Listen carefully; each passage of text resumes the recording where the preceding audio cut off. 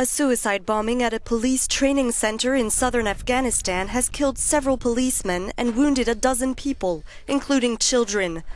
According to reports, the suicide bomber detonated a car packed with explosives just outside the police academy.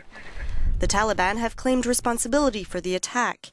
It happened in Nad Ali in Helmand province, a poppy-growing region that the Taliban seek to control, opium being their main source of income. The militants often use roadside bombs and suicide attacks against security forces.